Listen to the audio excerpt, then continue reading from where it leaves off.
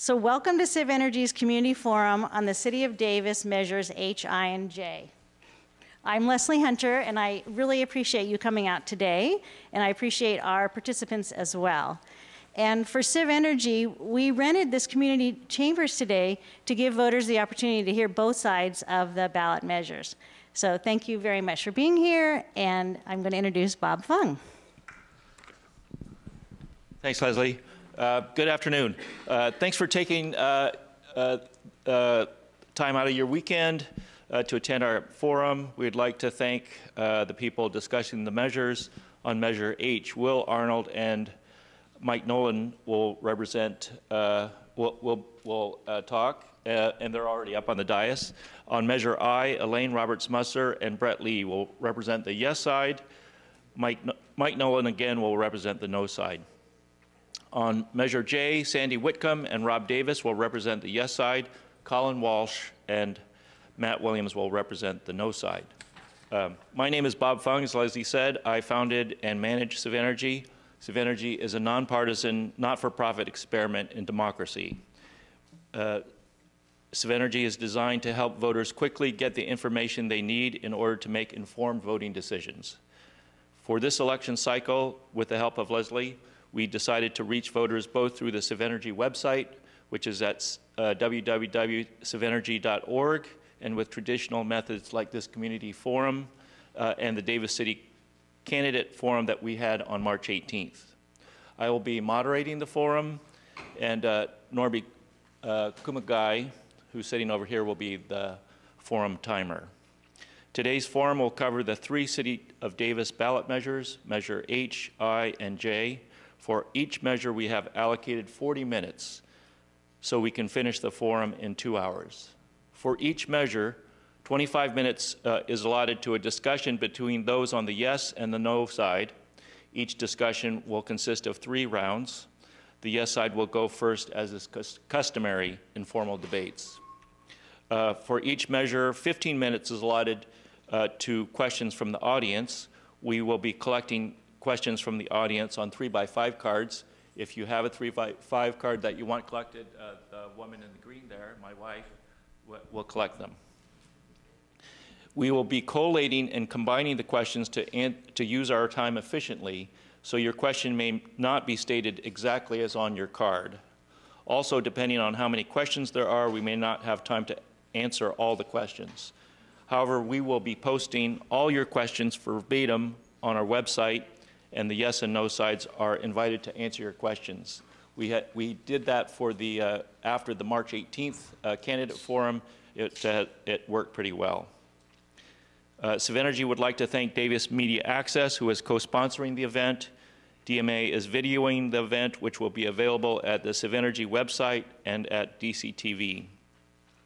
Davis Media Access is the non-profit community media center serving Yolo County. Its mission is to enrich and strengthen the community by providing alternatives to commercial media for local voices, opinions, and creative endeavors. For more than 30 years, DMA has produced voter education programming for races ranging from school board to Congress. So that's the intro, and now we'll start with Measure H. We have previously sent instructions to all the discussants. They will have, the yes side will open with 5 minutes of opening statement, and then the no side will have 5 minutes for their opening statements and an additional 2 minutes for rebuttal. And then the yes side will have 4 minutes more. The no side will have 2 minutes more. The yes side in the third round, the yes side will have, both sides will have 2 minutes for their closing statement. Are you? Let me just read the ballot statement so that to orient people to Measure H. It says, shall Ordinance 2521, which renews the existing park maintenance tax of $49 per year on residential units and on non-residential units in amounts specified in the ordinance for 20 years, adds an annual 2% inflator and is expected to generate $1.4 million in the first year to fund maintenance of parks, streets, street trees, green belts, bike paths, medians, public landscaping, urban wildlife and habitat, swimming pools, and public recreational facilities be adopted. Do you guys have any questions? Are you ready to start, Will? Yes, thank you. You want to start the timing, Norby? All right, Okay. Thank you. Well, thank you, Bob. Thank you, Leslie, and thank you to CivEnergy for hosting this forum and for the work that you do to build community throughout the year, and in particular during election season. And thank you to Davis Media Access for your work in expanding community dialogue and transparency. I certainly don't expect to take the full 5 minutes because Measure H is a known quantity as it's been around for 20 years. The voters of Davis first passed this $49 parks tax in 1998, and the city's now asking for a simple renewal of this tax at the same rate, with two important differences. For the first time, this tax will maintain its spending power by including an inflator not to exceed 2% a year. And second, in the interest of giving some level of long-term predictability to both our citizens and our city budget, we're asking that this revenue measure, which has been on the books for 20 years, be extended for that same amount of time. This tax generates $1.4 million in annual revenue, and it's used to offset parks maintenance costs. In 1998, this funding source generated 75% of our parks maintenance costs. Today, that number is just under 18% of the cost, which is why the small inflator is included.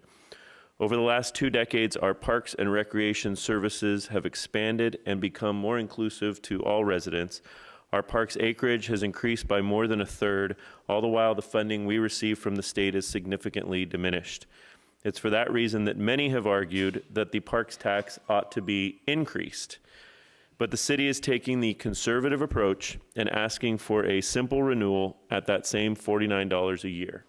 And we believe that 13 cents a day is a very small price to pay to help maintain our neighborhood parks and playgrounds, our green belts and walking paths, and our recreational facilities and programs. These essential city services and the positive impact they have on our community and our home values cannot be overstated. In fact, one of the arguments the opponents of this measure have made over the years is that the cost of living in Davis is already very high compared to our neighboring communities. We all know that that's true. Homes in Davis sell for nearly twice per square foot as those in neighboring communities such as Woodland or Dixon. The reason for that is not because houses here in Davis are somehow nicer or that we have oceanfront property here in Davis, but because of our remarkable civic amenities, most notably our public school system, but also our network of parks, pools, greenbelts, and recreational opportunities. In 1998, the original parks tax was described as vital if the city is to continue to provide the quality of life Davis residents expect by former mayors Vigfus Asmundsson and Julie Partansky, who signed the ballot statement in favor. 2 decades later, this essential truth has not changed. Our parks and recreation services remain vital to our community, and they deserve our continued support. Please vote yes on Measure H. Michael? My name is Michael Nolan. I represent the Yolo County Taxpayers Association and the members of the association that live inside the city of Davis. I want to make it clear that the Taxpayers Association is not against taxes. We fully believe that taxes are the price you pay to live in a civilized society. But there's 2 caveats that we insist on. One, the tax has to be legal. If it's not legal, you're reduced to the sheriff of Nottingham stealing the goods of people for Sherwood Forest, and that's not right. The second is the tax has to be focused on what it is supposed to pay for, and limited to those measures. I want to thank, before I go any further, Bob Fung and Leslie Hunter and Davis Community Access for having this forum here. Theodore Roosevelt called he expressed this local government, or any government, as the ordeal of self-government. And we have a opportunity here that we're gathered here to actually carry on that important function. Unfortunately, we're all missing the Pence Gallery Garden Tour because of that, But that's because this is an important matter for the future of our city. What I want to say with in regards with Measure H is that the problem is that there are several serious deficiencies in the ordinance. And the ordinance should be, well, sent back to the council. Unfortunately, what we've seen in throughout California in local government is that there's only 3 times that local government will listen to people, the citizens. 1 is if you agree with them. 2, if you threaten to sue them. And the 3rd comes from a case, a decision by the state Supreme Court many years ago that said a ballot voted by a voter at an election is a statement from the voter to the government expressing their choice to approve or disapprove a measure. And so your ballot here is an important statement, the only statement that the city council must listen to. And the statement we have to send is just not to vote no on Measure H, but the idea is send it back to the council and clean this ordinance up. 1, make it legal. Keep it from, the council has unfortunately tied Measure H with Measure I at the hip. Both of those measures are funded the exact same way. And if you're going to attack one, you have to attack the other. And what's going to happen is the council has to address the fact that this is an invitation for litigation and massive attorney's fees. Keep it fair. The problem with the tax is it makes it distinguishes between parcels and people of property. Part of the problem with it is, what I would say is send it back to the council and eliminate the special tax on daycare centers. That just is bizarre to me. I would say eliminate the tax on people who live in group homes. That's not right at all. I'd also say that and one of the most bizarre things for this park measure, if you read the measure as it is written, as it is proposed, and read the current measure contains language. I'll quote this right here. This is the current park tax that was adopted 6 years ago. Revenue may be used to operate and maintain property owned by the Davis Joint Unified School District and other public agencies, so long as the property so maintained is available for use by the residents of the city for the purposes of a park. They dropped that language out, and I'd like to know why.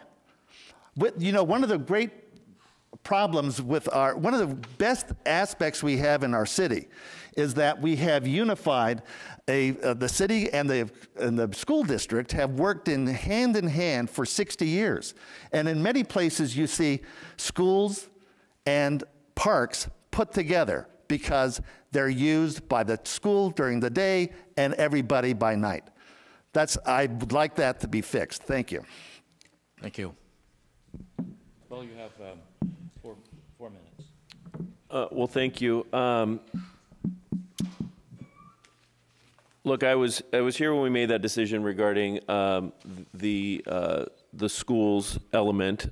It was out of clarity, so that it was not inferred that we would be using this money to fix school property, and I certainly imagine that had we kept that language in, perhaps the opponents would be saying, we shouldn't be using this money to fix the schools, let the schools do it. The reason I say that is because this measure first came in front of the voters in 1998, was passed overwhelmingly, has been renewed again in 2006, again in 2012, and every time the Yolo County Taxpayers Association has been opposed to it. And the reasoning changes from year to year. So for example, the opponents of Measure H in their ballot statements and ballot arguments, and in fact, those are reiterated in a piece in the Vanguard today, The opponents of Measure H are predicating their argument around, on this time, that we don't have a revenue problem, they say, but that we have an employee spending problem. And that's the reason why this time you ought to vote no on the parks tax. In the ballot statement, for example, they throw out some numbers and try and make a case for fiscal irresponsibility on the part of the city from 2012 to 2016. Fortunately, they provide a link to transparentcalifornia.com so we can all take a deeper dive into the numbers and see for ourselves. What the opponents argue is that the average salary of a full-time city employee increased in that time period, which it did. But what they fail to mention is that the total number of full-time employees in the city decreased in that time period from more than 400 in 2012 to just over 300, 303 to be exact, in 2016. So of course that average went up. We have fewer employees doing far more now and serving a larger population. A more pertinent number, however, would be total city employee compensation, which went down significantly in that time period from more than $51 million in 2012 to $43 million in 2016.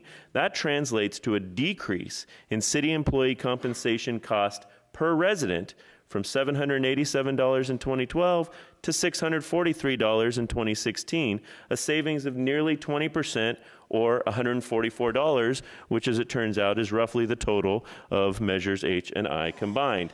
That total compensation number, by the way, is down even further. It's now less than $38 million. The opponents of Measure H make similarly misleading claims when they talk about average salary of parks maintenance workers. They completely ignore the budget savings that have been achieved through attrition that have reduced the total employee compensation for that position by more than 13%.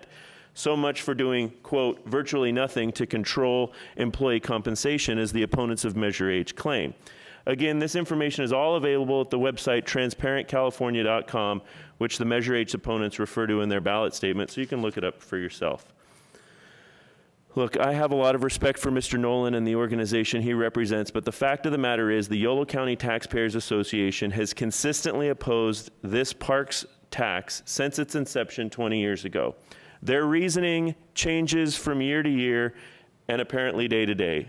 For example, in 2006, they argued, if you can believe it, that the city cannot possibly justify the threat of cuts when its own budget figures show huge revenue increases in budget reserves. So I guess we're damned if we do and we're damned if we don't. The opponents of Measure H continue to cherry-pick arguments to suit their needs at the time, but the bottom line remains the same. If you believe that $5 a month is a reasonable investment in maintaining our parks, pools, green belts, and recreational programs and facilities, as 84% of Davis residents believed when we last voted on it in 2012, then vote yes on Measure H. Thanks, Well. You have 2 minutes, Mr. Arnold. I would point out with the school district that the language in the current ordinance is, the word is allowed. The city is allowed to use money to help the school district. That language having being taken out, the city's no longer allowed to do that. And what that does is, at a time when the school district is talking about a parcel tax for increase for their underpaid teachers, and the school district is talking about a bond measure in November of $150 million to deal with their building program. The city is just saying, yeah, you're on your own. We're not going to, don't expect us to cut your grass at Nugget Field or at the Sycamore Park, the playground, the field behind Willett School and the other schools around here. Now, the past arguments of the Yolo County Taxpayers Association were signed by somebody else other than me, not me. And I don't know if, and I seriously doubt that that may have been someone else. And I'm quite honestly, I'm not sure if the association voted one way or the other. But what has happened since this park tax was adopted was that the rationale for having a tiered parcel tax that taxes apartments the same way it taxes, at the same amount that it taxes houses that are on the greenbelt, is that, well, the school district did it. Well, in 2013, after this measure was passed, the Court of Appeals said you can't do that. You have to run a straight parcel tax. Go to your board members, go to the school district. Can you do a tiered parcel tax? They'll say no, we can't. And now the city's saying, oh, well, no, that doesn't apply to us anymore. That's where the problems come, and that's why you should vote no. Thanks. Will, you have 2 minutes for a closing statement. Thank you, and again, thank you to CivEnergy for the opportunity to talk about Measure H. Look, I'll say it again, this is a simple renewal of a measure that's been on the books for 20 years. If you think that 13 cents a day is an investment in our parks, an investment in our community, an investment in our home value that's worth making, then you're going to vote yes on Measure H. If you go down the rabbit hole of whatever the argument du jour is against it, then be my guest. We're asking for a simple renewal of this tax. All 9 candidates for City Council have endorsed Measure H, as has the Sacramento Bee. They believe, as I do, that less than $5 a month is an incredibly small price to pay to ensure that our parks, playgrounds, and greenbelts remain safe and accessible to all. So please join me in voting yes on Measure H. Thank you, Will. Michael? As a final, to wrap this up, I think we're not against a tax to take care of the parks. What we need, though, is a tax that is fair, that is uniform, and that addresses the problems that the city has. So we need tighter language to focus this on parks. You also need a tax system where everyone pays the same amount, I believe. And I think it's wrong that the people that benefit the most, the ones who live on the green belts, who live next to the parks, they pay the same as the people stuck in a little apartment in East Davis, the same amount as if they're being paid equally. They have the equal access. I really like Will. He's a great guy. I think public service is an important job. It really is difficult for everyone here. But I would like you to read the ordinance. You can look at the impartial analysis by the city attorney, as long as you remember the city attorney was the principal drafter of the ordinance. Only in city government can an impartial analysis be drafted by the person who drafted the ordinance. Read the ordinance, ask yourself if it's fair, look at the different costs of that it can be spent on, and I think you will agree with me that this should go back to the council, come back with a better ordinance. Thank you, Michael. We don't have any questions for Measure H, so we'll just, is that right? Does anybody have any questions on Measure H? So let's move on to the next round then, to the next measure, Measure.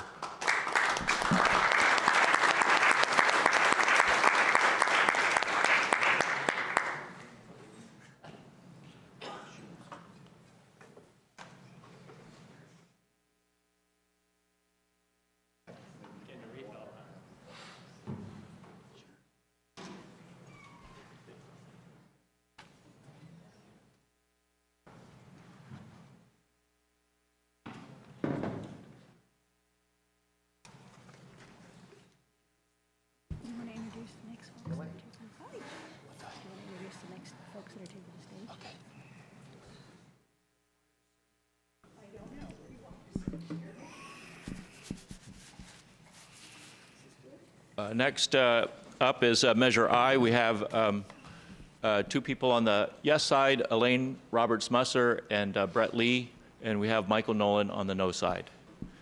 I'll just read the ordinance again for Measure I.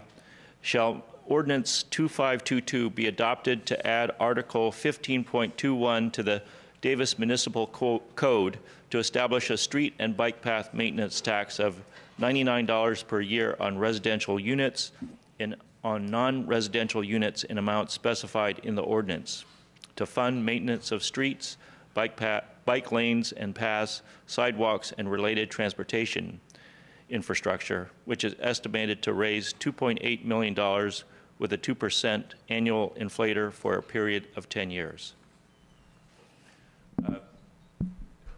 You guys are okay with the times? Okay, so the yes side starts with 5 minutes. Brett? Yeah, so thank you, Bob. Thank you, Leslie. Thanks, Mike, and thanks, Elaine. So I'll just give a very brief sort of thumbnail description of how we arrived at proposing this parcel tax. So the city has a pretty robust financial model. And the financial model includes realistic assumptions about changes in pension contribution requirements, employee salaries, inflation, information on expected revenue increases just through the natural increase in property tax amounts, limited by Prop 13, but also when there's a change of ownership. And through that financial model, we realized that we do have an ongoing shortfall. The financial experts, and these discussions were held in open city council meetings in view of the public. The financial experts have basically told us that we are short on an ongoing basis of about $8 million a year in terms of where we are today. And this is sort of projected out for the next 20 years. What we have been doing is we have been funding some important infrastructure repairs and maintenance, but nowhere near the level that is needed. So we have roughly about an $8 million shortfall going forward, and the council discussed options for dealing with that. And what we sort of settled on was we thought that it would be reasonable to ask the public to help us cut that gap in half. So look for about $4 million in additional revenue, and the council's responsibility would be to find an additional $4 million of savings per year or enhanced revenue to equal that $4 million a year.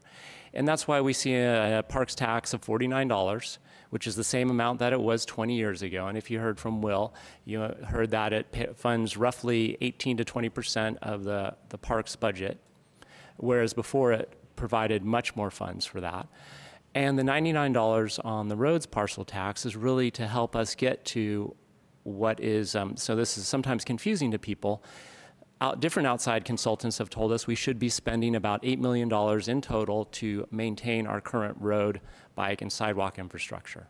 So the $8 million shortfall in an ongoing city budget, slightly different than the $8 million we should be funding towards, spending towards street and sidewalk repairs.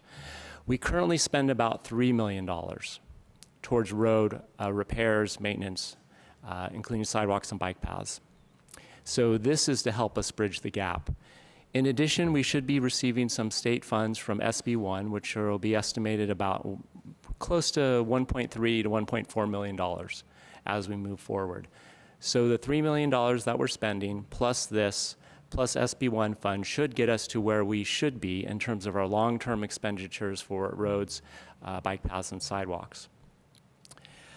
We know it's not popular for people to have to pay more than tax, but we think we've sort of got the balance right, which is this community helping us bridge that $8 million gap by about half, and the city council looking for ways to find cost savings and also revenue, economic development to increase the revenues to the cities. Did you want to add anything, Elaine? Sure. I also want to know.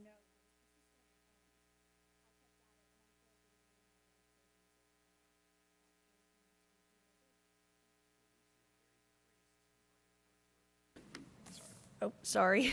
Let me state that again. The current PCI, or pavement condition index, is 63 currently, and what that means is the rehabilitation may be needed to prevent rapid deterioration. That's serious. Also, any money that you spend, the dollar that you spend now, you may have to spend $10 later on to repair roads. So the bottom line is it's a lot cheaper to fix the roads now than it is later. Thank you. Michael, you have 7 minutes. All right, thank you.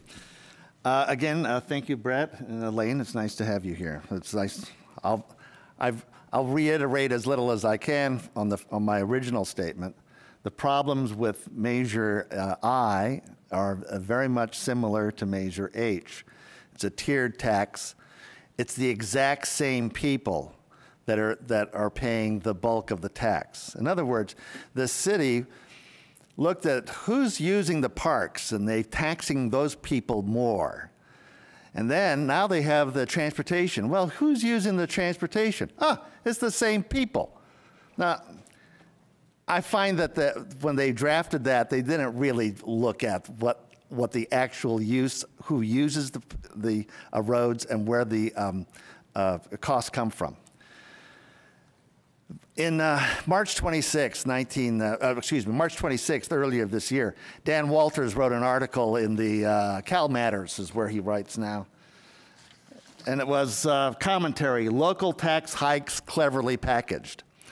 And what he said was that the local governments are facing a yawning gap of pension costs, and that CalPERS, the California Public Employee Retirement System, is assessing local governments huge amounts of money coming down the pike. To meet that, the cities have to raise their taxes. But if they raise taxes to meet the pension costs, there would be a demand by the voters to do something to show fiscal restraint and to get a grip on the excessive compensation for public employees, especially upper management. But instead of doing that, Mr. Walters basically said, no, they're running parks measures and road measures to be approved because everyone likes the roads and everyone likes the parks. And then they're going to backfill with this special money. This is Mr. Walters.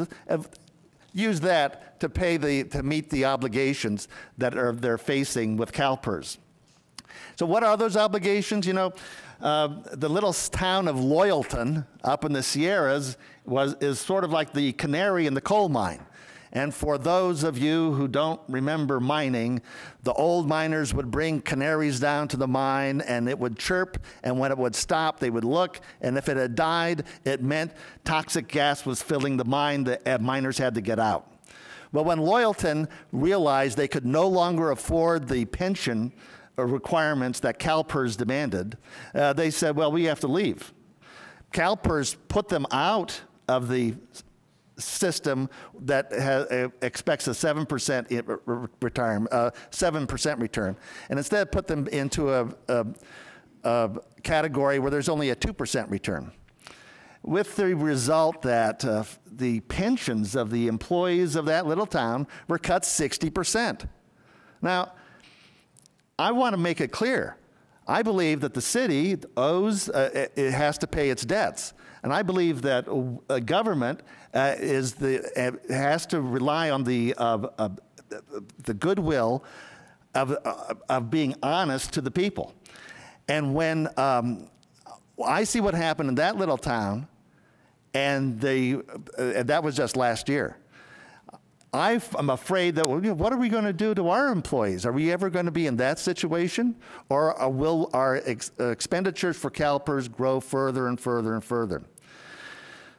The basic problem with Measure I is that it, as he says, as my friend Brett says, that we spend about $3 million on roads now. A couple of years ago, it was $5 million. But the city has been decreasing that amount as time's gone on. And the problem with it is that with this parcel tax, they're going to fill the, they're going to use that money to do what they had normally done before, and then take the other revenue and deal with the pension costs without coming through a stated plan on how to fix this problem. So consequently, again, as with Measure H, this measure should go back to the City Council. We should use our vote to say no and redo this. Focus more closely on what we want to do. And if you read the proposed ordinance, there's included, when they say, what will we spend this for? It includes the cost of collection of the tax. It includes administrative. It includes election. It includes legal. And my fear is, going back to the argument earlier, that this ordinance is not going to stand a court test, and that what it will do is raise money that will find its way in the pockets of attorneys. Ask the school district. When the school district lost the parcel tax measure, they had to pay $50,000 attorney's fees to the person who brought the action.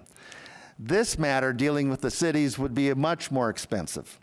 And the citizens have to realize that the city is begging for a lawsuit, and that the money raised here is not going to go to the paving your roads. It's going to go to the lawyers for the first couple of years. And believe me, the cases are clear in this, that the tiered parcel tax is not legal.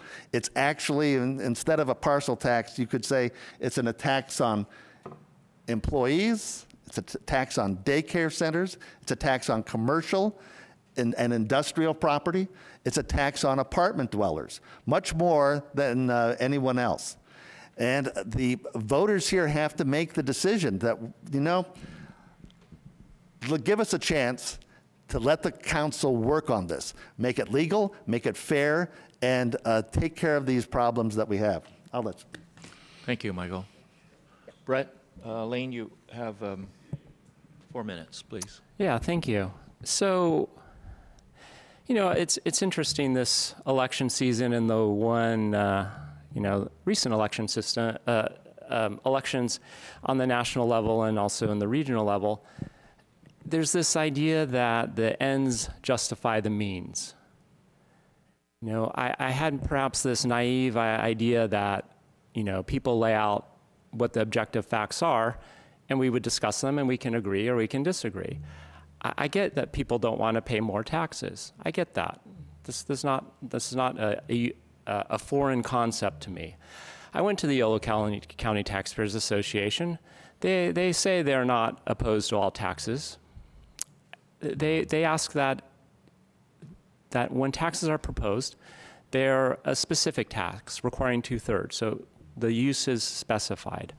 On this tax, it is specified. We currently spend $3 million on road repairs and maintenance. And specifically, this is for over and above this. This tax is not to supplant that existing $3 million. So the idea that there's somehow some switching of money going on, it's written into the ballot proposal because we wanted to provide surety to the people who are voting on it that this money would be over and above the $3 million that we currently spend. It's in there. I find it sort of nonsensical, this idea of sort of tried and true methods of taxation, somehow this cycle being subject to lawsuit. If that's true, then the tax won't be collected. If you're worried that somehow this is illegal, if you vote no, then if the attorneys prevail, then you won't be charged the tax. This is just sort of a red herring designed to confuse people. The reality is, pensions, CalPERS, all of that is built into the city's fiscal model. We have people in the audience who are happy to talk about that. Afterwards, we're happy to talk about it. We have in the model anticipated CalPERS increased contribution requirements. This is not a simple back-of-the-envelope model. This is a very robust financial model for the city. Has headcount assumptions, pay assumptions, all sorts of things. But at the end of the day, here's the real question, and it's kind of funny because this council, actually I'll go and talk about one point. This idea that we were spending $5 million, well, in my 6 years on council, we have not spent $5 million on road repairs. So I'm not sure what this $5 million Mike is referencing comes from. I can tell you that 15 years ago, the state did a much better job of funding local governments and funding their local road repair needs. The state has absolutely retreated from that. We hoped that it would come back, and imagine our disappointment that when SB 1 figures came back out, that we were looking at about $1.3 or $1.4 million when our need is about $8 million. The state has definitely retreated, but this idea that, oh, we were just recently spending $5 million on road repairs is patently false. I've been on the council for 6 years. We have not been near that number. I'll let Elaine do the closing here. I'll just follow up. I'll just say one other thing about this.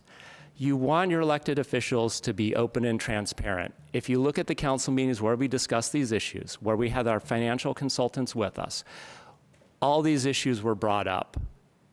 And if you don't like the truth, I'm sorry, but the truth is the city does not have enough money currently to maintain the roads.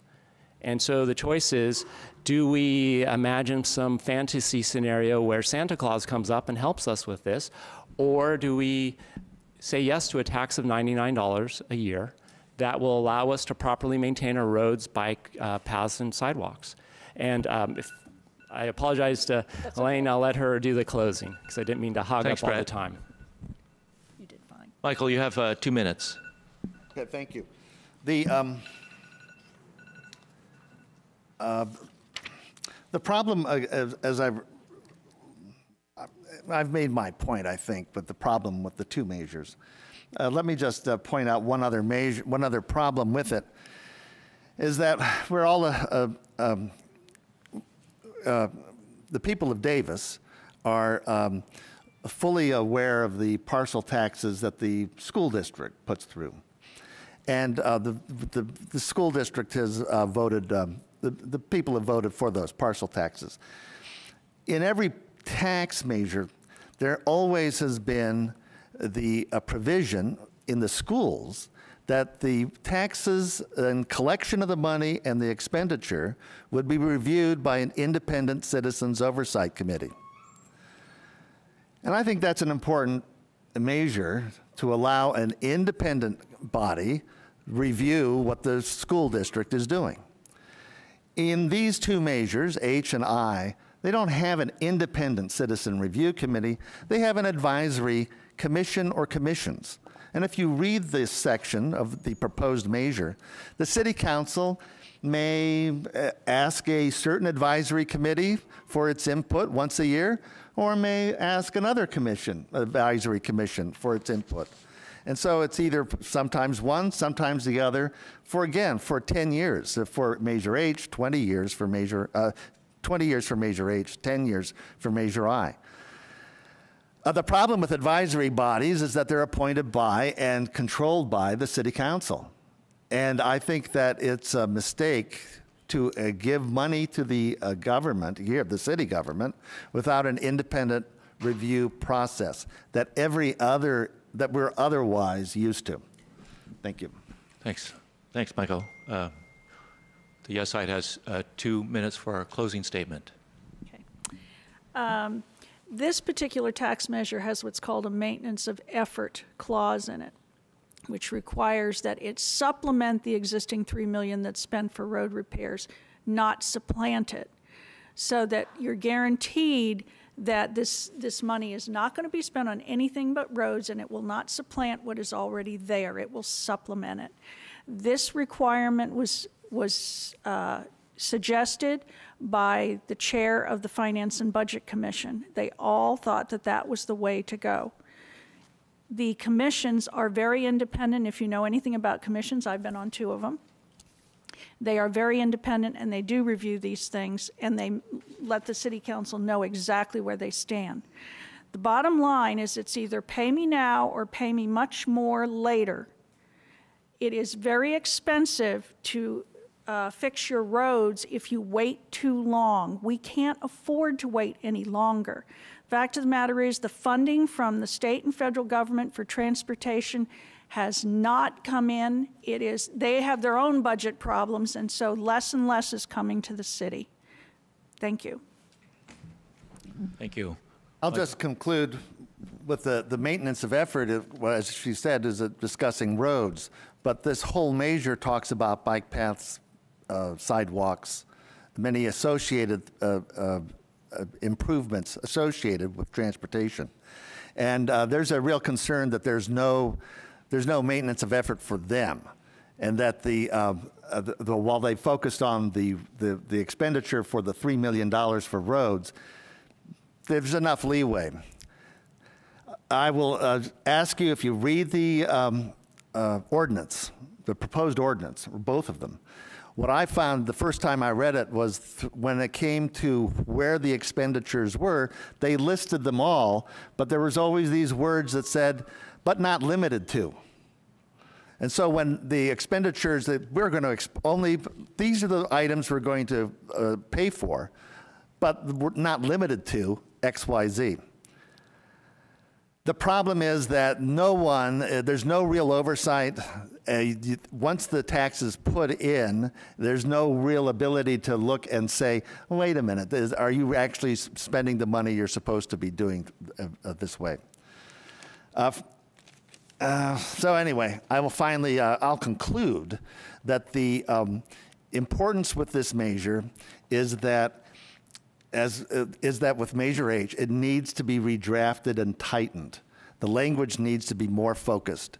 It needs to have a funding mechanism that comports with the Court of Appeal. You know, the Baracus versus Alameda Unified School District is a 2013 Court of Appeal case that closed the door on this kind of parcel tax. Why the city is refusing to do so is beyond me. But the second thing is that the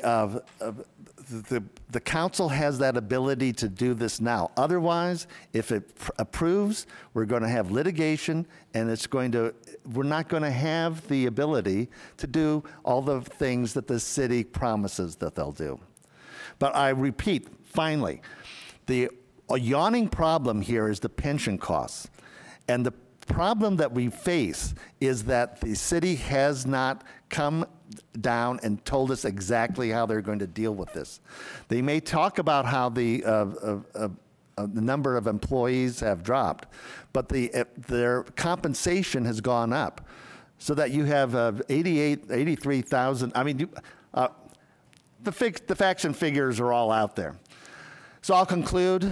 I want to thank Elaine and Brett. Again, fine public servants. But I think the best thing to do is to send these measures back with a no vote and let Mayor Lee deal with it. Thank you. Thank you. We have 2 questions, both for Measure I. First, we'll start with the yes side. You have 90 seconds to answer the question.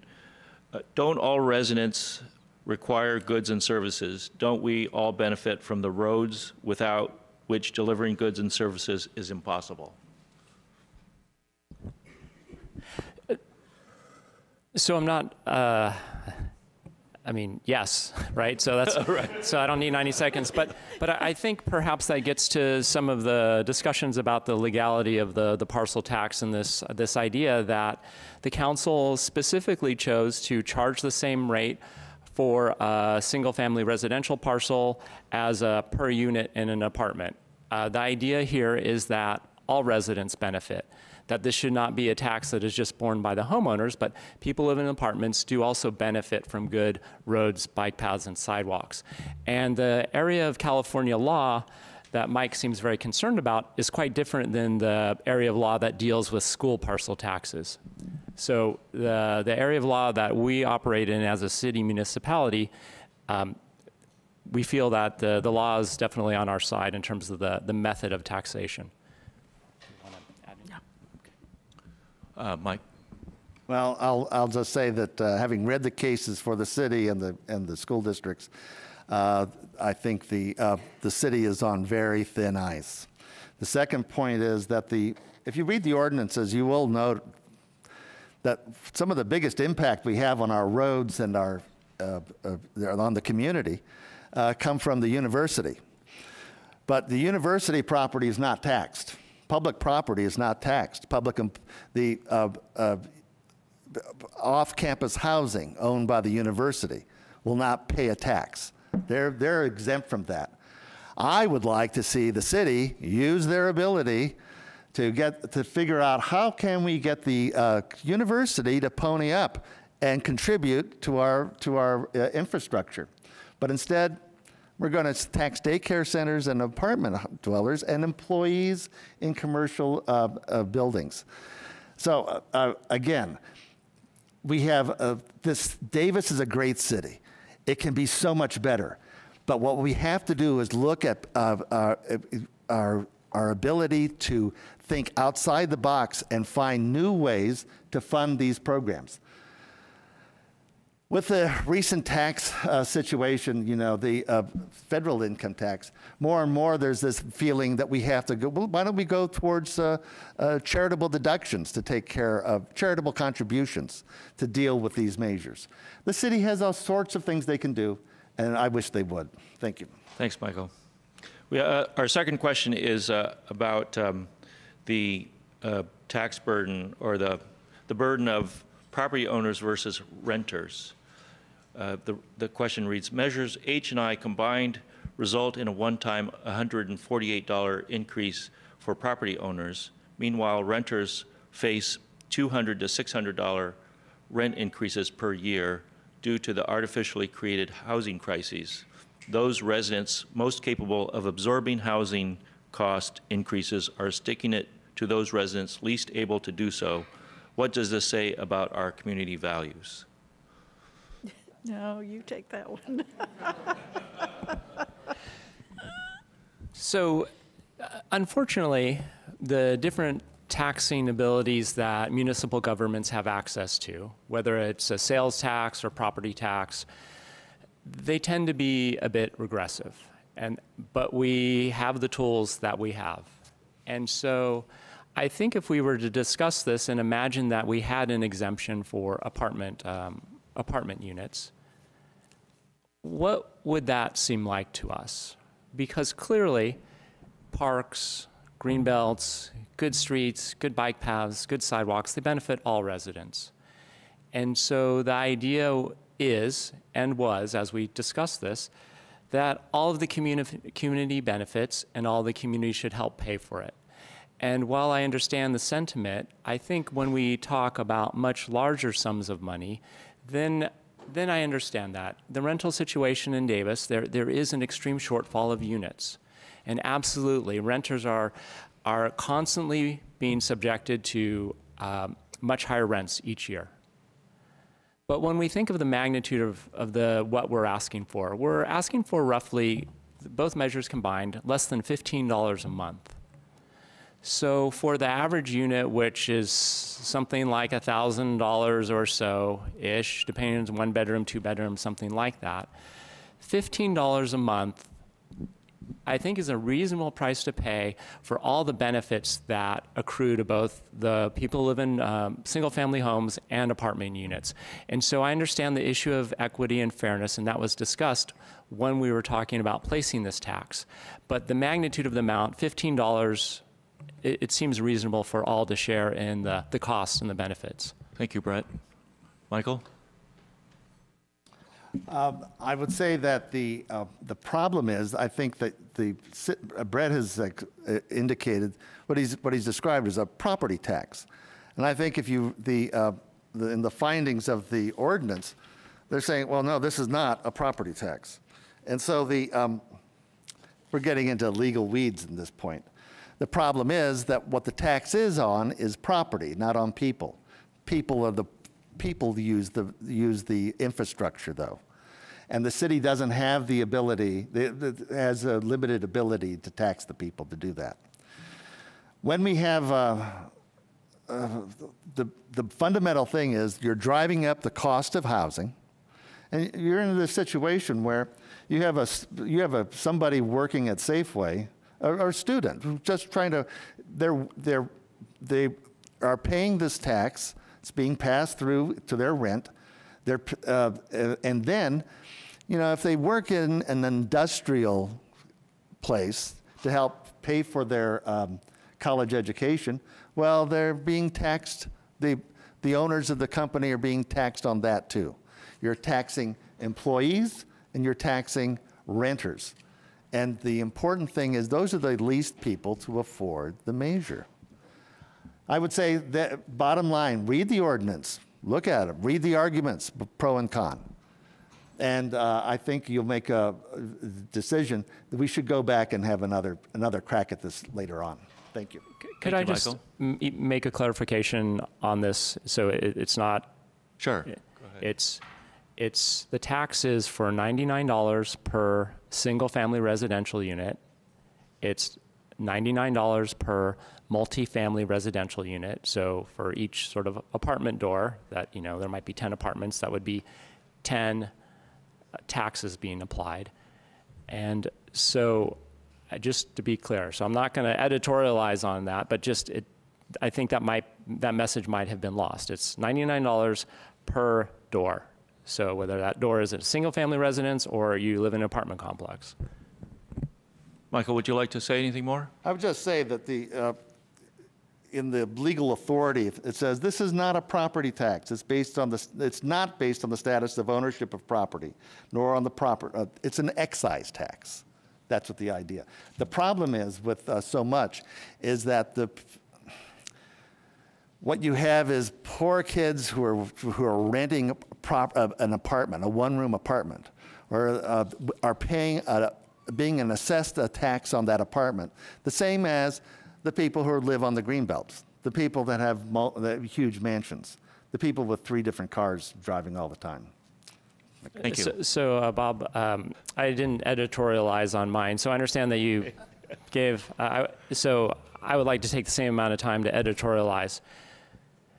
Many of the same arguments that Mike mentions can be applied to single-family residential residents. We have seniors on fixed incomes. We have a variety of folks on fixed incomes. We have people who lived in their homes for many, many years who are retired, and they also face financial challenges. In this ordinance, there is the ability to come up with plans to address folks who are in low income status, to assist them with this. And that would apply both to single-family residential residents as well as people who live in multifamily. But the arguments apply to both groups of folks. We have people who are struggling with their budgets, whether they live in an apartment or in a house. So this argument to me, while interesting, doesn't seem to indicate why you should vote no on this. Let me just add for 5 seconds. Go ahead, Michael. The taxes on the property owner has to pay this as part of their property taxes. If you're a poor person renting, theoretically, you're not being assessed the tax. You know, the property owner is. And so he has to go, as far as I can see, and show I'm being assessed. I'm a poor property owner, and I need this. That's all.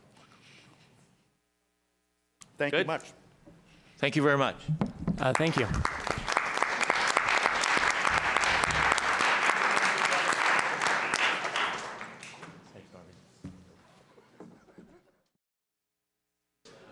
Okay, can we start the next round, please? This will be on Measure J. The yes and no sides have switched sides. So Sandy Whitcombe and Robb Davis are there on the right, and Matt Williams and Colin Walsh on the left.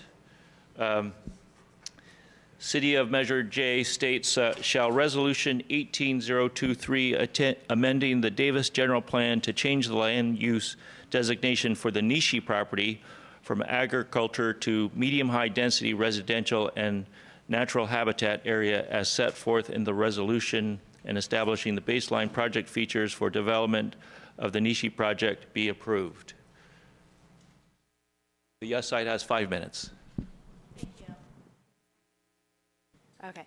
Hi, I'm Sandy Whitcombe, and thank you, Bob and Leslie, for having us. And it's good for everyone to be here. I know with Measure J and R, everybody in Davis wanted the right to look at this stuff, and so I think it's really important for people to learn all the facts and the details and the merits of the project. So I'm here to talk about yes on Measure J, which is a proposal for new student housing next to campus on the Nishi parcel. First, I want to talk quickly about the current local environment and trends we're seeing in Davis. We all know about the housing crisis. We're all learning how severe it is. It affects everyone, and especially students. UC Davis is increasing enrollment each year, estimate another 6,000 or 7,000 over the next decade. Students are facing extreme financial stress and housing insecurity. Some of you, I've seen at the city council meetings here, listening to students line up out the door telling their nightmare stories. Thousands, well, they just simply can't find a place to live in many cases, and there are thousands now commuting from other cities into our town just to go to school, which is causing more traffic, and it's not healthy for the commuters or the environment. We also have a parking problem downtown, and our single-family homes, when kids can find a place to live here, many of them are crowding into those. So neighborhoods like the one that I grew up in are disappearing. We're turning into a town of students and seniors with a diminishing middle as far as demographics go. And we're busing in kids from, hundreds of kids from other towns just to keep our schools afloat. And our teachers aren't getting paid as much as they are in Vacaville. So I think we can all agree we need more housing, I hope. This location is ideal. Oh, thank you, Vanna. For many reasons. As you can see, it's sort of a strange shape land. It's in the actually in Yolo County. It can't be farmed because it's a weird shape, and it's just really being underutilized right now. It is right near. It's on campus, basically, and downtown is right over along the Davis bike loop. So you can roll out of bed if you're a student and get on your bike, go to campus, go to town. It's going to be very much of a walking and biking community, which is what students have really been calling for. They want to live here. Also, with parking for fewer than 1/3 of the residents and no parking within the actual building area, this will really encourage even further car-free living, which is much more affordable for students as well, because a car these days with insurance and all of that costs $200 or $300 a month, and that's a lot of money for a student. We also have the downtown parking problem. Well, one of the solutions to that, everybody knows, is to build higher density housing near town centers where people can walk to businesses. This helps not just the people looking for parking spaces, the customers, but it helps the businesses with 2,200 new customers right there. It also will open up some single-family homes around town for actual families they were intended for. Now, you can put that down. I'll talk about just quickly the baseline features are sort of baked into the zoning, and that's what we're voting on. So they cannot be changed without another vote of the people. Just the very basics, up to 700 apartments for up to 2,200 residents. 330 of these residents will have below market rate rents with our affordable program. I'll go into that later, hopefully. Other features include 2,300 bicycle spots. Half of those are covered. We have extras for people who have 2 bikes. Over 13 acres of open space, including our urban forest buffer, which I think is very innovative, very exciting. I hope to talk more about it because I think this will put us back on the map in planning schools around the country on their curriculum, because it is really, really amazing. Design changes versus 2016. We can go into that later. No business park, no access to Olive Drive, all private vehicles with under a new underpass to campus. Very reduced parking, no peak hour travel. So those concerns have been fixed. Thank you, Sandy. Are you going, Colin? Okay, you have 7 minutes. Hello, I'm Colin Walsh, longtime Davis resident. Went to junior high with Sandy. We had PE together, stood on numbers right next to each other, Whitcombe and Walsh. I just want to also introduce Matt Williams. I'm a member of the Finance and Budget Commission. As a candidate 2 years ago, I took a position of yes on Nishi because we did certain fiscal steps in order to make a good project. I'm unfortunately, from my perspective, a no on Nishi this time. So first, thank you, Bob Fung and Leslie Hunter and CivEnergy for hosting the forum today. So we voted on Measure A 2 years ago, and the city rejected it. This was the same, a similar project in the same location, yet the council has brought this back and put it on us. And when they did, there was every single member of city council agreed that this project was inferior to the project that was voted against 2 years ago. So I have 2 specific concerns to address. First, there are real environmental concerns about this site. Prominent air quality experts have put forward a lot of evidence that this is not a healthy place to live, and they've cited specific, unique aspects of the site as why, that it's the freeway narrows, that there is, with 3 lanes, that there is excessive braking there, that the diesel on the rail line is particularly bad. The braking, by the way, is fine heavy metal particulate, something that you carry through your life. But what we know for sure is that there has never been on-site testing. There was testing done nearby. The pro side has actually claimed that the testing nearby is over-elevated because of it was done near a lawnmower shop. So even they don't think that the testing that's been done is adequate. So with no testing, I don't see how we move forward with this project. So we would need to test it. We need to know what the situation is before we know anything else. The second part is the financial component to the project. And as a member of the Finance and Budget Commission, this is something that I've dug into pretty extensively. But before I go into those fiscal points, I'd like to address one of the points that Sandy just said, was that we need higher density housing near downtown. When each of the 5 council members came out and said that this was an inferior project to the one of 2 years ago, that project had a density of 66 units per acre on 9.8 acres of residential. This project has 27 units per acre on 25.8 acres. How is going from 66 units per acre down to 27 units per acre a commitment to higher density housing next to downtown? I have a hard time figuring that out. To me, what this is a squandered opportunity. When it first came up, long before council had even sent it to any of the commissions, I said in public comment that I felt that this needed to be at the same density of the prior project. If we did that, we would have between 5,000 and 7,000 students rather than 2,200.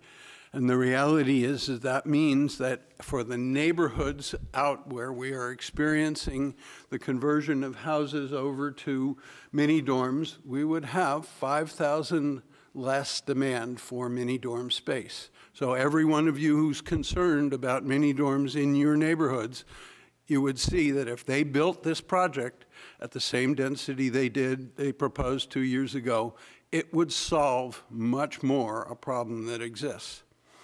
The second thing is that we went into this in the Finance and Budget Commission, and we came out of the analysis with 2 different numbers. One was, and imagine that you're buying a property.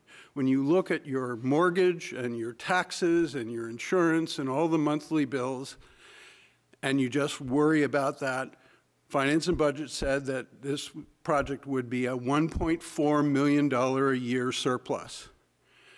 Here we are this year, 90 cents on a dollar has evaporated of that 1.4 million. The Finance and Budget Commission analysis by the city brought that 1.4 million down to 140,000. If I gave you a dollar and a dime, which one are you going to choose? Second, we in the Finance and Budget Commission, listening to the financial consultants, and there have been no financial consultants this time around, also arranged for a savings account of $900,000 a year to address the things that we've just talked about in the prior efforts, to address the things like in your personal life, repairing the roof, replacing the roof, fixing a tree that that needs to come down, replacing your flooring, replacing your carpets, the things that happen in a pulsed way, not on a regular monthly basis. We had $900,000 in the prior proposal. There is nothing, there is not a single dollar being saved for that capital infrastructure. There's nothing being set aside. If you subtract $900,000 from $143,000, the city's number on the run rate, you get a deficit of $750,000. That means, and Einstein defined insanity as doing the same thing over and over again and expecting a different result. You have the $8 million that both of the last two presentations have talked about, and we're adding $750,000 more to it. That's insanity. That's not fiscally responsible. And if we had had the presentation of those numbers in finance and budget, you would be getting both the numbers so we could make an informed decision. Thank you. Sandy, Rob, you have 4 minutes. Oh, thank you very much. I believe we will be, some of this stuff that you brought up will be probably covered in the question and answers. So I will continue just to talk about some of the features of the project right now. I haven't covered the sustainability features yet. And the project will be, of course, fully solar powered with a goal of zero net energy, maxed out on the solar. And for any additional energy that the residents might use, the surplus will be at the green rate in participation with Valley Clean Energy Alliance. So all the energy will come from renewable sources. We're also going to have e-vehicle charging stations and infrastructure to roll that out as they become more popular. Because the thing about e-vehicles, electric cars, is they're coming down in price, but people who live in apartments have nowhere to charge them. So we're really excited about that. It will also be LEED Gold. It has an affordable housing program that I'm sure will also come up in the question and answers.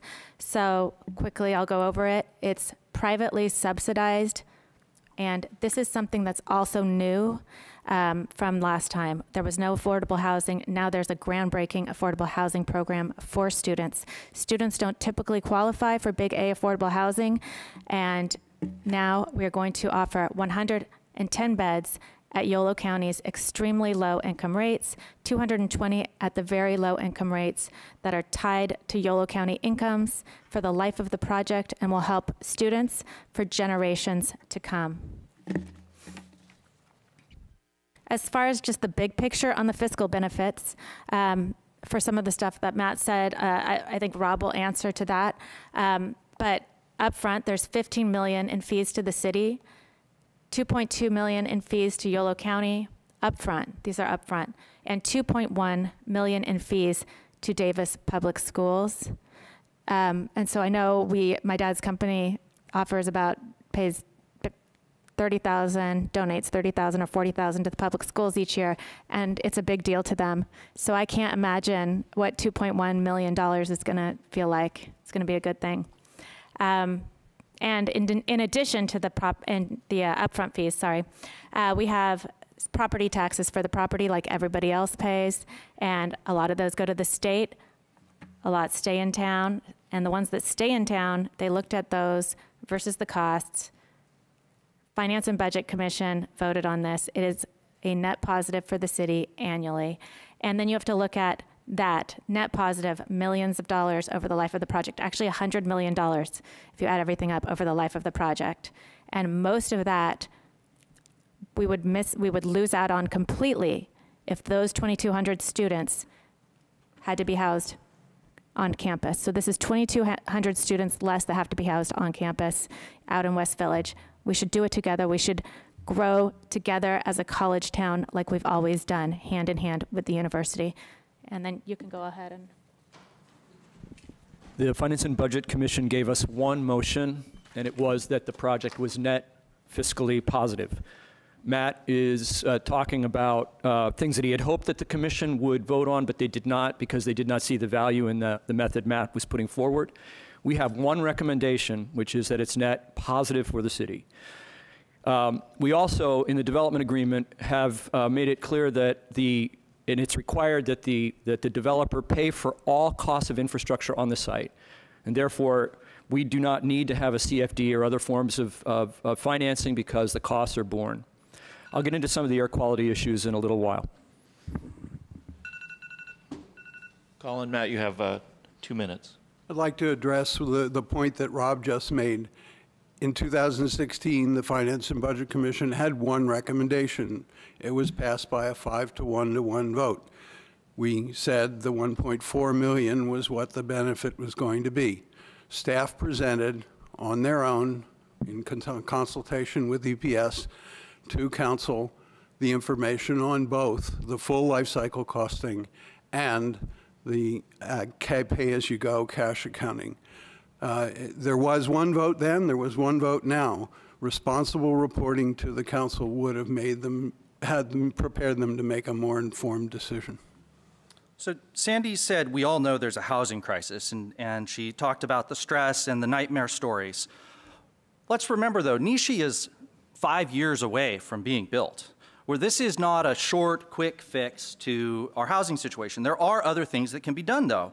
Pacifica Co-ops are 4 buildings owned by the city, 2 of which have been vacant for 10 years.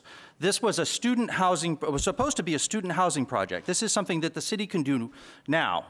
And instead, it's being repurposed and probably won't be student housing. That's 120 beds. It could be even doubled up. It could be more. It's not. It doesn't compare in the big picture, but it's something that could be done now. There have been reports of students having no place to sleep at night. Yet the city has done nothing about that. They could be allowing students to park in the lot here and at least use the showers as a short-term fix until housing is available. Tandem Properties, which is owned in large part by the same folks who are bringing us Nishi, own 13 separate properties around town, some of which were built 40 years ago. Every one of these properties could be densified without a Measure J vote. There's almost 2,000 units in them now. That could be quite a bit bigger. We just have to really look at what they say. Thanks, Colin. You guys have two minutes for our closing statement. Okay. I'll just say really quickly on Pacifico, the good news is that we're housing people who are at imminent risk of homelessness in those spaces and rehabilitating the rest for that purpose. Charles Salox is a PhD Davis resident and a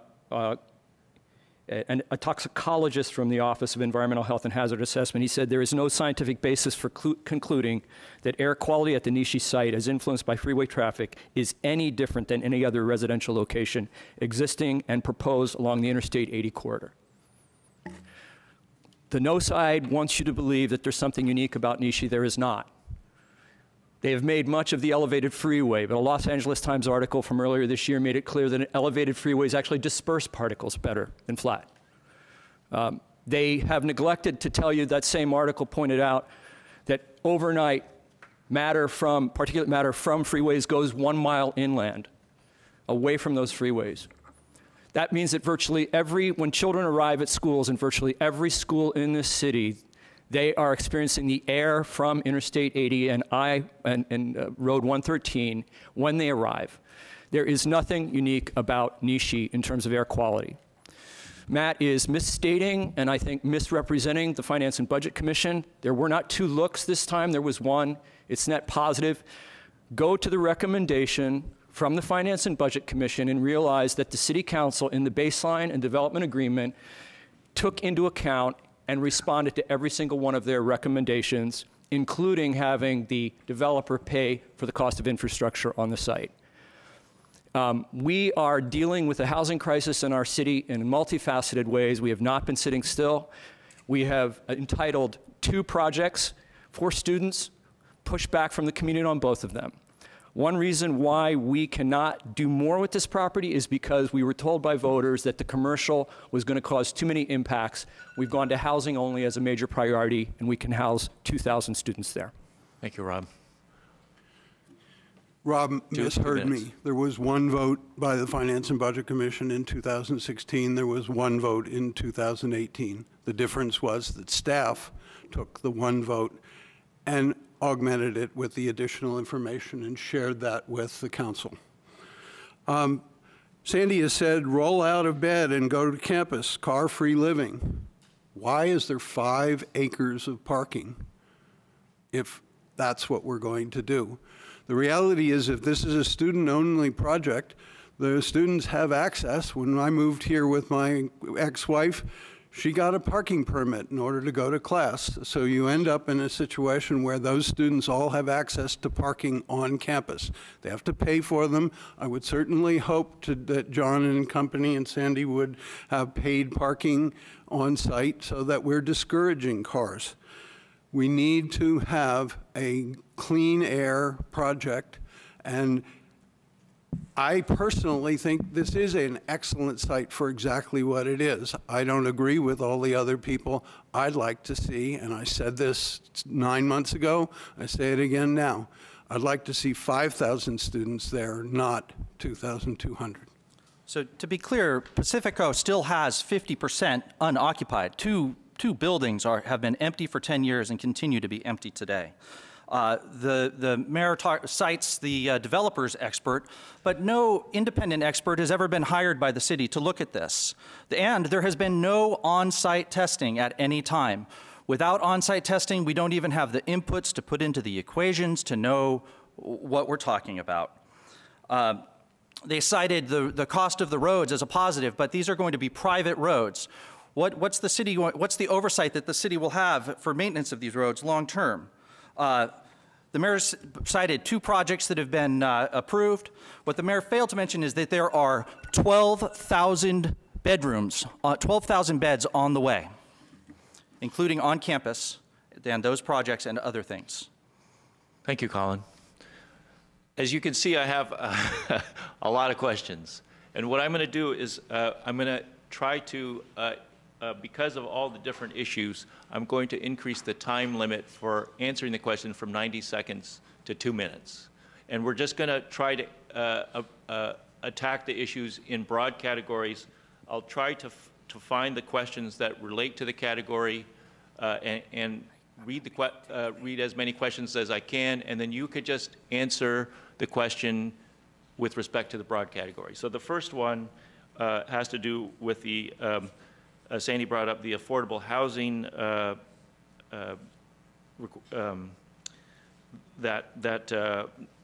Nishi is putting forward.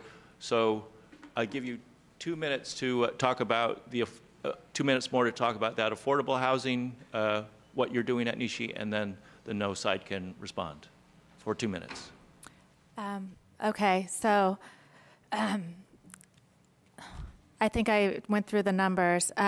You want to talk about it? You know all about this too, okay. So there's some indication in the community that people are saying that this is unique and different than the way the city's done affordable housing in the past. That's not true. We have affordable housing and market rate units all over the city. And in each case, the city monitors those units. Those are private developments made with private money that include affordable, covenant-restricted affordable housing. The city has been doing this type of monitoring of those types of establishments for 30 years. There's nothing new here. It is true we've reduced the requirement from 35%.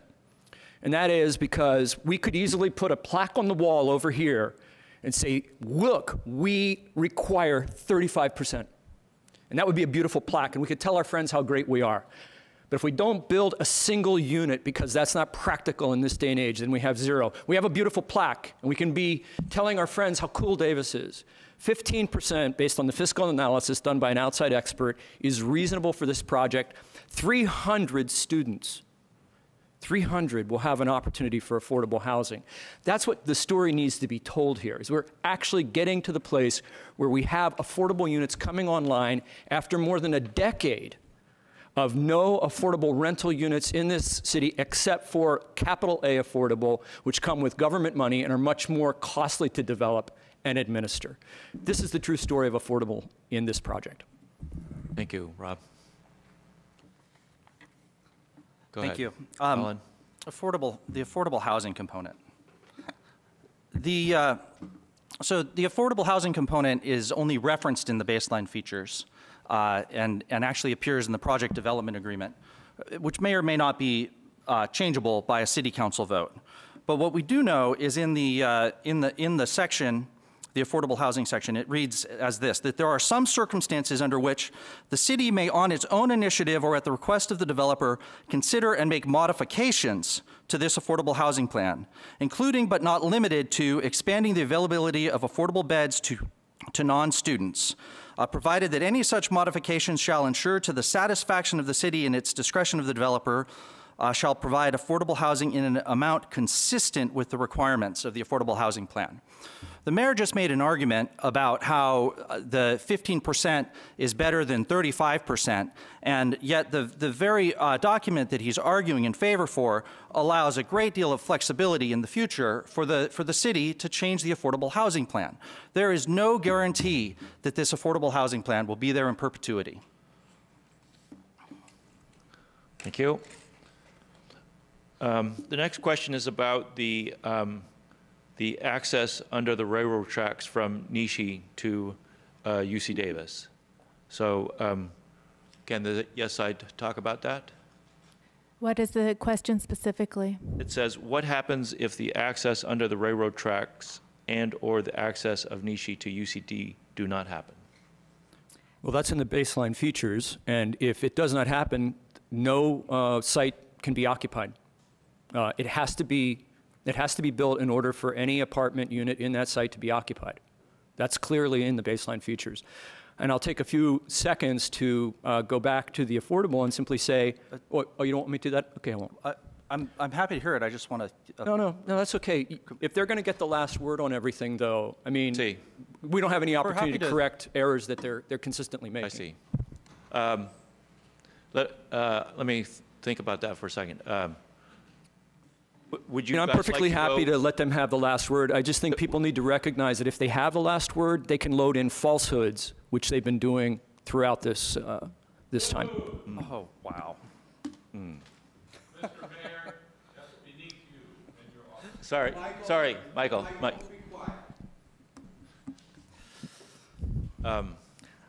Do you want me to point out where I feel they've made those statements that are inaccurate? Rob, I think Rob. let's all just continue with the forum. We can have a good discussion. Yeah. Let's see. Can I ask the no side, would you mind if Rob makes a statement about the affordability, and then I would give you an opportunity to respond? I would, yeah, would welcome clarification. Go ahead, Rob. So it's a clear legal opinion of the city, which has been published now, that changes to the affordable would trigger a new vote. And that's what I meant by inaccurate statements. That legal opinion has come forward. The fact that there is a legal opinion on the table makes it actionable now in a court of law if any changes are attempted. The affordable is based on the amount of affordable in the current ordinance of the city, which is 15%. That's what we voted on the night that we changed the ordinance, and that's what it must remain, or, according to the legal opinion offered by our attorney, would require a new vote on Nishi. Man, I believe I've read the email from the city manager that you're speaking of, and I don't believe it addressed the section that I specifically read here, citing that there are specific instances where the affordable housing can be changed. That concerns only the question of students, and that is a question that's on the table. Can it be limited to students? We believe it can be, but there is a statement clearly in the I think it's in the baseline features, I don't have it in front of me, stating that current housing law must be satisfied. That allows for us to modify so that current housing law can be followed while maintaining the 15%. It may expand out. That opens the door for the potential of expanding out beyond students. Yeah, I think that there's a question here about that, about how that applies to students. Bob, can I address the question that was on the table about the underpass? Sure, go ahead. As a candidate for council 2 years ago, one of the things I did was to listen to the opinions of many of the voters, and I won't be saying how to turn. Lorenzo Christoph and I talked, and one of the reasons, he was yes right up till the end, and he ended up voting no, because when he read through the information, what was happening by the vote was that the zoning was being changed and being changed permanently. And if the project didn't go forward, we were stuck with a permanently changed vote. So the question that I have regarding the underpass is, if the underpass doesn't go forward, are we stuck with a property that has been changed, the zoning has been changed from its current agricultural subject to Measure J, Measure R, to it's specific, it's projected new use? I don't know the answer to that. The answer is yes. So And the MOU that we have currently is worth nothing. I mean, it says that this MOU does not and is not intended to constitute a commitment, contract, or any other binding agreement or promise of any kind or nature whatsoever. It goes on. Would you like to respond, That is Robb? also correct. These are both correct statements. Nothing can go on that property unless there's an undercrossing. We understand that. And if the university decides that they do not want to finally, not just an MOU, but create a legal document allowing for the passage through the university, then no development can house people on that property. That's clear. The project development agreement only requires that construction begin on the undercrossing before construction begins on the backbone. That's correct. And you can construct there's it, no but requirement that there be approval before construction begins, and there is no definition of what construction begins means. I mean, is this a couple surveyor stakes? The bottom line is no one can live on that. I don't really care when construction starts. Any smart construction person isn't going to start a project that they don't know they can complete. I think we'd agree on that. The bottom line is if there is no undercrossing, no one can live on that site. So the site could get built out and then no one could live there. That's theoretically possible. I'd be curious if any developer It'd be hard to get would want to financing participate in a for. project Can like we that. turn to, let's turn to the next, I believe we. I mean, unless there was we belief discussed that the project could get approved to connect at Olive Drive, for example. It's disallowed in the that is disallowed in the baseline features. That would require a new vote of the people if Olive Drive were to be used. And an election where the project had already been developed and was sitting there ready for occupancy, if that went out to the public, I mean, how would that election look? What bank is going to allow that, Colin? Can we go to the next You cannot get issue? financing for a project like that. There's no way to get financing for a $100 million project or whatever it's going to be telling the bank, oh, and by the way, we don't know how people are going to get here. We need to focus on reality and the need and the merits of the project and not all these weird red herrings, honestly. Like, this is serious. Let's get rational. Let's talk about what's real. People need housing. This is good for everybody.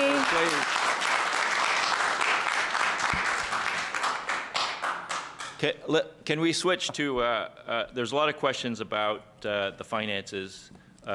One question is it correct that the Finance and Budget Commission voted in favor of Nishi being positive financially? That was answered in the discussion. What other project has put aside money for the future costs, sometime in the future? This next one is a recent article in the Enterprise by Matt Williams pointed out that there were questions about how much the Nishi development might cost the city in the future. Please enlarge on this, e.g. our current projections, including the long-range view. So could the yes side start I think off? the question was to Matt. I want to So I've already stated. Yeah, I've already just to talk about the financial impacts of Nishi on the city. So on page 213 of the staff report, when Nishi came to us, there was a motion by the Finance and Budget Commission. It runs just past one page. The initial estimate, now there were caveats. They didn't have the development agreement in front of them, and so they asked for a CFD. We dealt with the CFD by putting the responsibility of maintenance on the project with city monitoring according to city standards. That's stated clearly. But the Finance and Budget Commission, and the only act that was officially taken, they had many discussions, the only act that was taken was the initial estimate. Sorry, we generally concur with the estimate that annual ongoing revenues and costs for the city from the project would be modestly net positive over time. That is our Finance and Budget Commission sending a formal finding, which they have not contravened, they have not come back on since. That is the basis of our decision, saying we don't know the exact amount. There's too much uncertainty.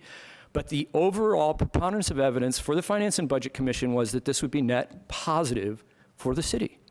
That's the finding we have from the Finance and Budget Commission, the only finding we have. Now let me read what the staff report for the 2016 Nishi project read. That the Nishi project is a net fiscal positive for the city of Davis. The Finance and Budget Commissioners did not agree on the amount of benefit the city would receive. The final motion to conclude $1.4 million of annual benefit passed on a 5-to-1 vote. That's exactly parallel with the numbers being different to what Robb just described. Staff went on to say, dissenters agreed that the benefits would be positive, but suggested numbers in the $500,000 range. The dissenters weren't just the one person and the one who voted against it and the one person who abstained. They were also the city's economic consultant. The question that I have as a member of Finance and Budget Commission, and in that January meeting when the vote took, I was in a plane coming back from New Zealand, so I didn't get to vote, but I would have asked this question is, where is the same economic consultants and analysis of the full life cycle costing? The second part of the question was, is there any other place where they're setting aside? We had a formal report from EPS, Godwin and Associates, and Plesha that said that the tax rate for Nishi 2016 would be the same effective tax rate of 1.6% as Cannery. So the answer is Cannery is paying those kinds of dollars to be set aside in order to have a fiscally responsible development in the city. Nishi 1 agreed at a 1.6% effective tax rate. There has been no reporting whatsoever by staff or the Finance and Budget Commission or Council as to what the effective tax rate is for the Nishi 2 project, and we don't know where the special taxes that got them up to the 1.6% for Nishi 1 that Finance and Budget insisted on, the developer agreed to, and Council agreed to are. The answer to this is really straightforward. Would you like to respond? It's really a straightforward answer. Okay. Cannery has a CFD. Brett and I opposed it. It went through anyway. Community Financing District. Nishi 1, and Matt keeps going back to Nishi 1, it's two very different projects. Nishi 2 does not have a CFD. Rather, we've chosen the route of having the developer responsible for the maintenance of a much reduced infrastructure compared to Nishi 1. So we are going to get the 1% tax. Relatively small amount of it comes to the city, but we are going to get it, and that's the difference between Nishi 1 and Nishi 2 and Cannery. There is no CFD. There's no need for a CFD. We're going to continue to get the 1%. That's the straightforward answer, and that's why a further analysis was not necessary. We do not need the analysis we needed for Nishi 1 because there is no commercial part of this. This is a straightforward housing project of which the city has analyzed dozens and dozens over the years, including Cannery itself. Thank you, Rob. Matt, would you like to respond? Very quickly, there was no Community Facilities District, no CFD for Nishi 1, just as there is no CFD Community Facilities District for Nishi 2.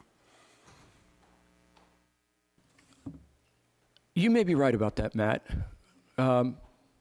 Nishi 1 is pretty far retreated in the rear view mirror. I will correct this and make right on the claims that I'm making if I'm wrong, because I don't want to state what is wrong. My understanding was that there was additional taxation built in.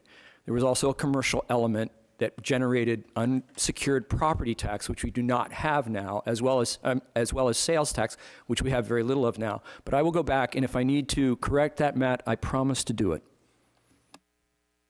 Big picture, though, any way you slice it, if you're going to look at a line item and analyze it in 10 different ways, we have a big portion of property taxes coming to our city from this, and the expenditures that they take out of this model are parks and general services, streets, police, that kind of thing. These kids are not coming if we build this. They're gonna be here. So all these costs are happening anyway. So we're either going to get all of the property tax revenue and the other fees and the other revenue to help pay for the costs, or we're going to have nothing and the costs are going to be there. Would you guys like to respond? Sandy, that statement confuses me. In your opening comments, you said there are thousands of students who are commuting to Davis. This housing will hopefully provide whether it's 2,200 units or 5,000 units. Hopefully what it's going to do is eliminate the number of commuters who are coming across the causeway, coming from Dixon, coming from Vacaville, coming from Woodland. So those students who would be living here actually will increase the amount of services and that need to be provided. We have, EPS got direct reports from Chief Pytel and Assistant Chief Martinez when they looked into this in 2016, and both of those chiefs stuck by the EPS full life cycle costing numbers. Colin?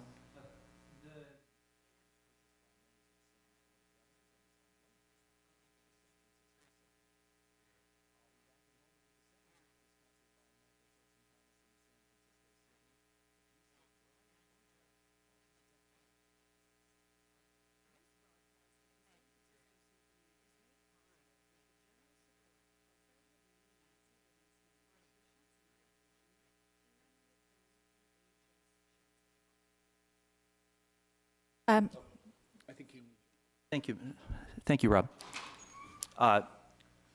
So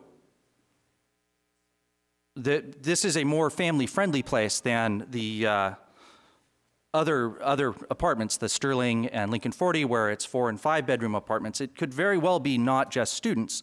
Indeed, in the zoning contemplates nursery schools, daycare facilities, urban agriculture uses. It anticipates a farm stand, all things that you would think might be inconsistent with air quality in the area as well. But certainly this is being considered, and even the affordable housing may be expanded to be more than students. Certainly they're considering that this may be more than just students. I think that's an accurate statement. I can respond to that, actually. Go ahead. So this is just a student-oriented community. We have some that are some of our most student-oriented communities that are a couple miles from campus actually house about 95% students as far as the demographics go. And this is going to be right next to campus with the only access coming to campus property. Now, they will be mostly students for 3 reasons. There might be a handful of people that want to work downtown or work at the university that want to be able to just, not to live car free, and that's fine. I think that's okay to everybody. But 3 reasons these will be students, and we will not be drawing people from, San Francisco. 1, rent up will be early spring for the academic school year, September 1st to September 1st. That's number 1. Number 2, these will be rented by the bed. So somebody's going to have to be okay with living with a few other students, and a whole community full of students, really. And number 3, we have very limited car spaces. So basically 1 per apartment unit. So if it's somebody moving from out of town, they're going to be pretty lucky. They're going to have to likely accept living car free.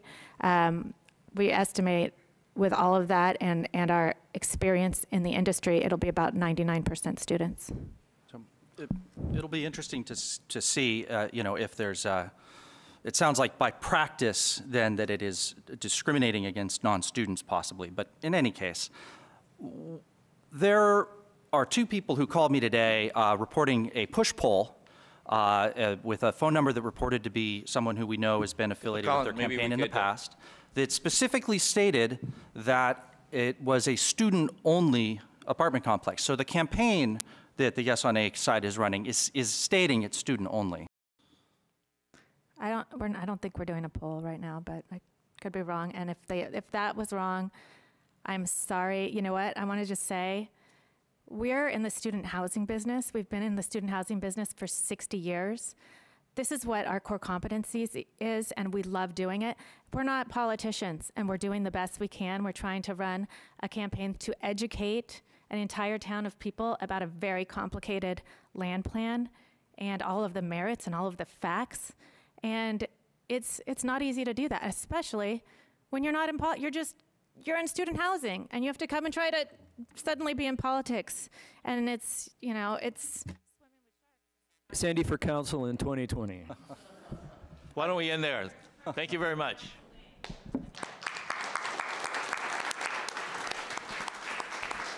I will put all these questions on the internet well, they have to respond. Yeah, they would have to respond. So thank you very much for coming. Thank you.